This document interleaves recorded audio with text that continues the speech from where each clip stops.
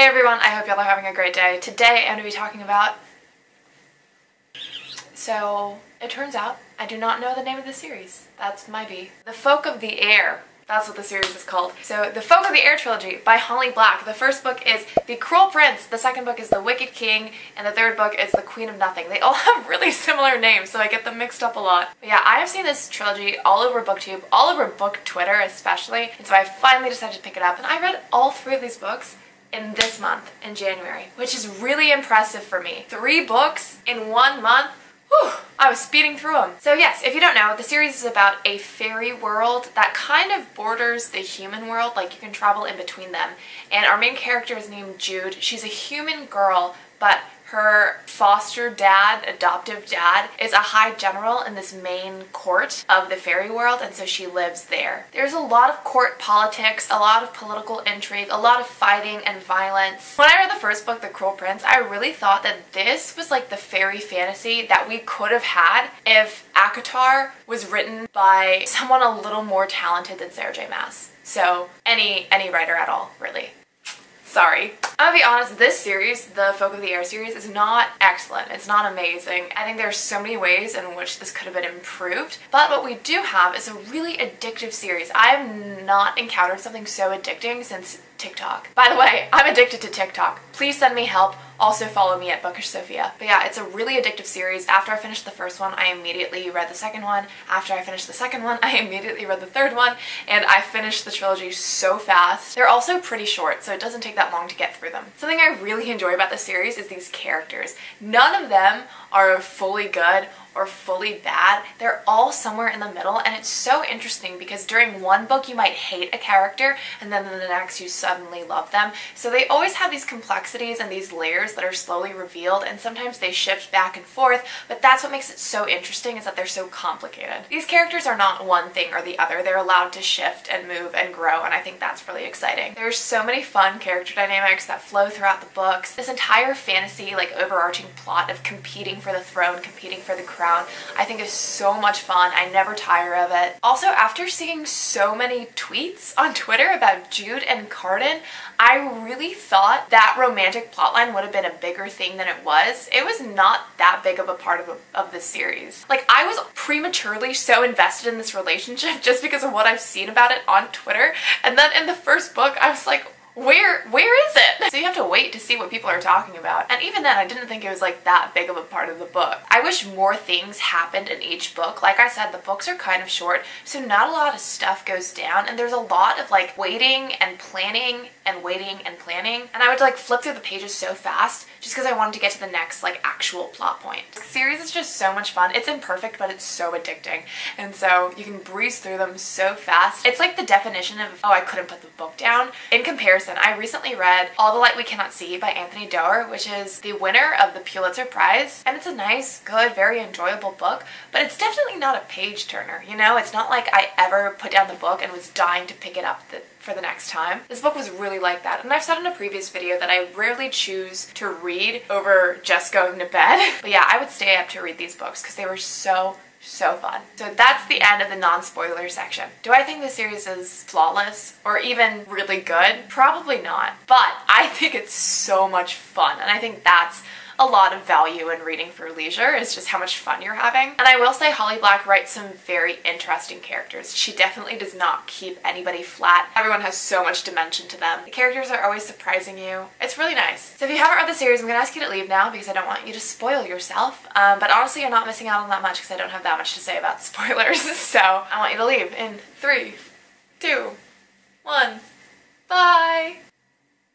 Okay, let's see. I just really want to bitch about this one thing. This one thing about when Jude and Cardan get married and Cardan exiles Jude into the mortal world until excused by the crown or whatever. And the second Cardan said that, I was like, that doesn't make any sense. She is the crown now. Like, what do you mean? She's your queen. So she could just excuse herself. Like, this doesn't make any sense. And then she spends all those months in the mortal world, and when we open up with the Queen of Nothing, she's been living in the mortal world because she believes she's been exiled, and then later it's like a reveal that that Cardan purposefully stated it like that so that she could always pardon herself, and it was like set up to be this huge revelation, but it absolutely did not work because it's so dumb. If you make somebody a queen and you say that they can be excused by the crown, she is the crown. How could you not put that together? That's like so obvious because it's blatant in the words. It's not even like a trick of meaning, you know? It's like literally she is the crown. She can excuse herself. Oh, I was so frustrated. She was so betrayed that she'd been exiled into the mortal world, and I was like, dude, are you dumb?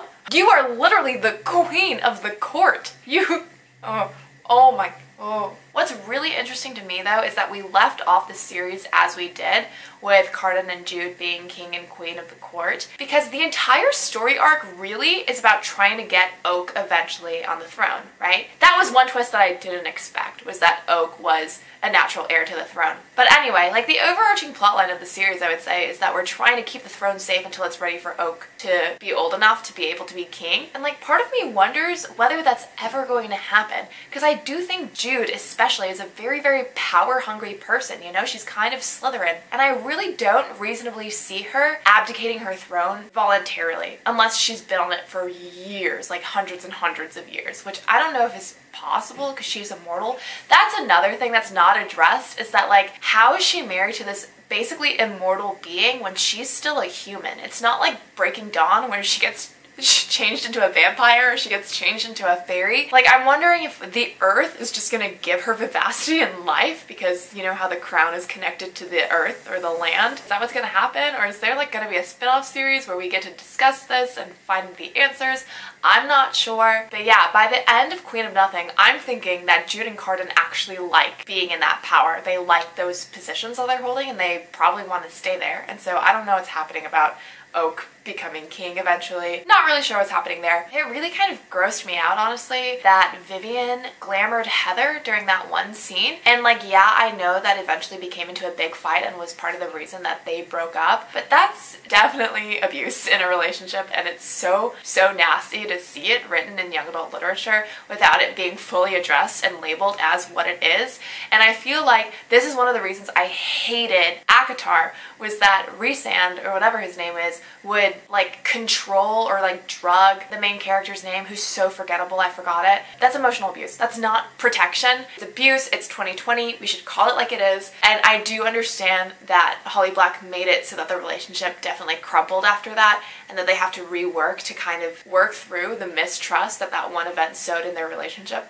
But yes, that is something that definitely bothered me while reading. Something that surprisingly did not bother me was how Cardan bullied Jude so much. Like, I know that in any other series I would have been like, how is this the love interest? He sucks. He's like such a grade A prick. There's no other explanation as to how this could be excused. But I think what makes it okay in this instance is that Jude also sucks. So she's also like hella violent, is a murderer, literally swears Cardan into following her commands. For some reason that I cannot explain to myself, that works better somehow, is when they both suck and they both know that they suck. Is that a good foundation for a romantic relationship?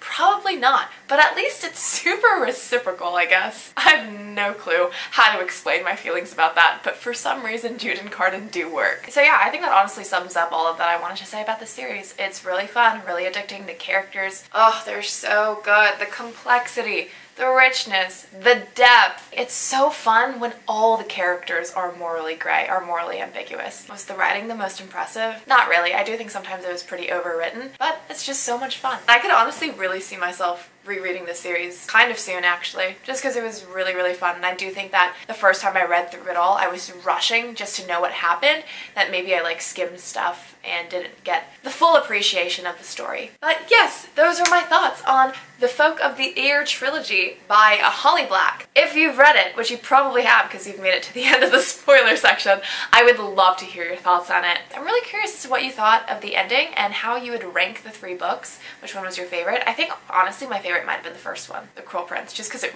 really sucked me in. Thank you so much for watching. I hope y'all have a fantastic day and happy reading. Bye! Follow me on TikTok.